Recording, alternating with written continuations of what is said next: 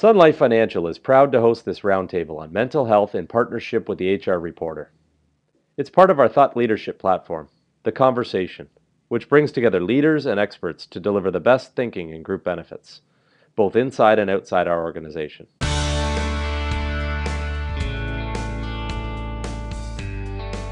Participants at Canadian HR Reporter's Roundtable on Mental Wellness in the Workplace discussed how receptive the management level and organizations are of mental health initiatives in the workplace. Like bang on. I don't think you're going to have a tough sell at a corporate level. Where you need the buy-in is at the frontline supervisory management level.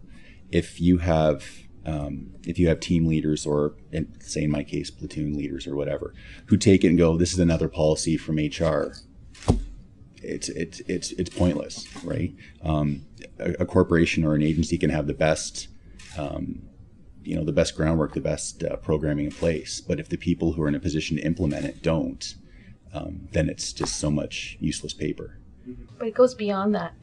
It's moving from training, because we certainly have done a significant amount of training at the city for our staff on new policies, etc. It's about a change in approach and style that our supervisors, our managers need to learn. And at the end of the day, you become a supervisor because of your technical competencies, not because of your personal skills.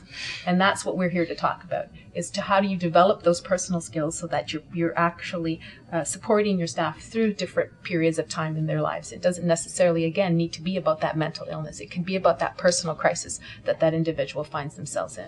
And I think that's the greatest challenge with any training program, is trying to move beyond the, you shall do this, as opposed to, here's the approach you need to take.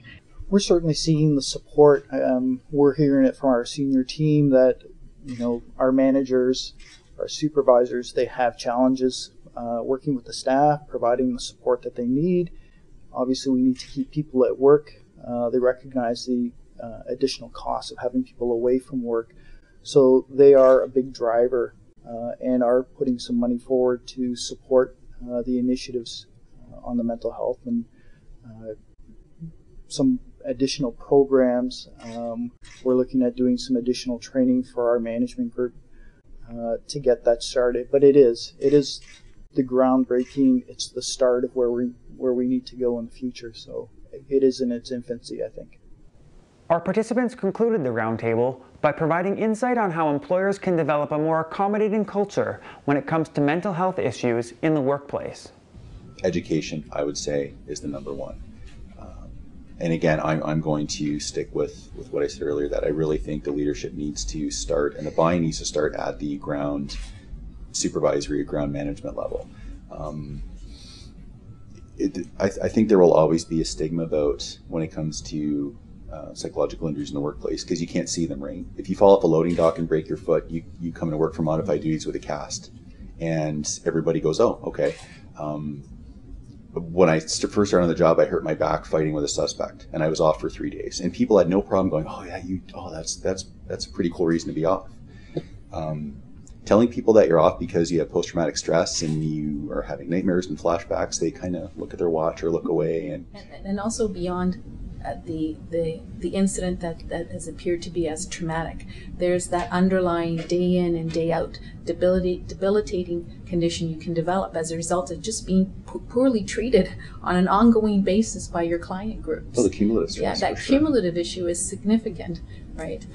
So I think that's an interesting place for organizations to start to take a look at from a health and safety perspective, and recognize that in itself is a form of violence. I used to take the train back and forth regularly to Montreal, and I got to know the train crews quite well. One of the biggest areas of suicide is people jumping in front of trains, and train engineers are another group that face this incredible risk of psychological health problems related to these types of events. And I'm not sure that when we do job risk assessments, we actually do enough looking at what are these particular risks that are present in workplaces.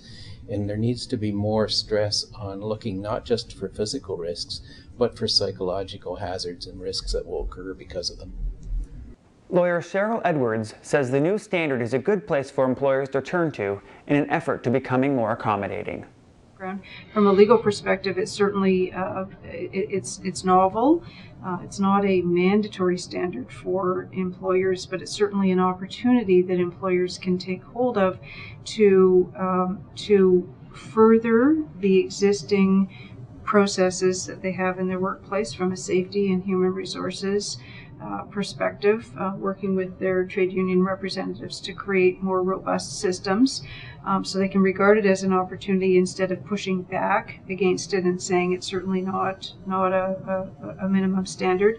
And it's a way in which they can start to look at workplaces to assist them in preventing the onslaught of civil workers' compensation, health and safety, human rights related cases, complaints, and liabilities that they may face.